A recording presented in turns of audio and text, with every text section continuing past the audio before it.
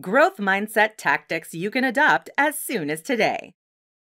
Consider the person or people in your life who have achieved significant success. Perhaps they just got a promotion at work, or maybe they just bought their first house.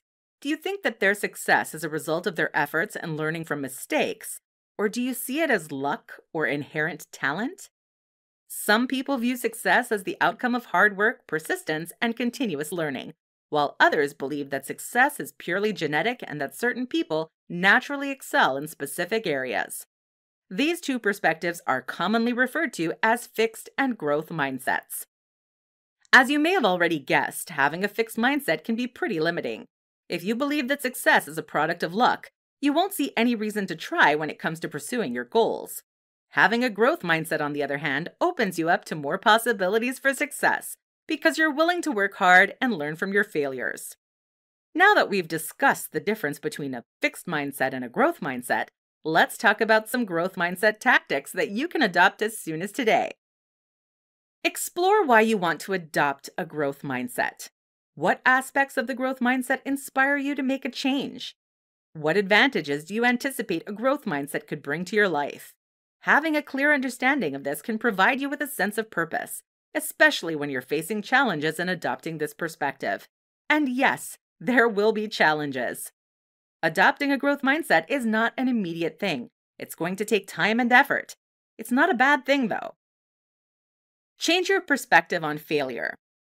This is a hard one. You'll definitely need to do a bit of mental gymnastics, but that's simply a part of the process of developing a growth mindset.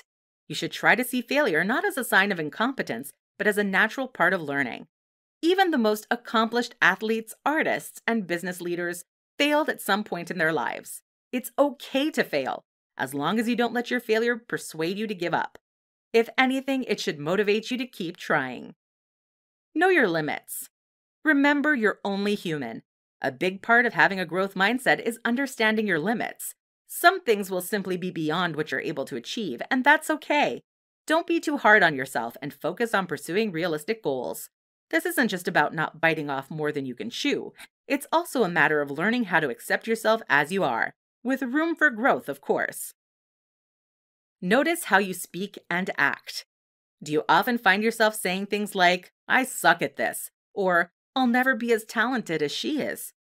It's perfectly normal for thoughts like this to creep in every once in a while, but if you're constantly thinking of talking this way about yourself, it might be a sign that you have a fixed mindset. Noticing that you have a fixed mindset is the first step to fixing your fixed mindset.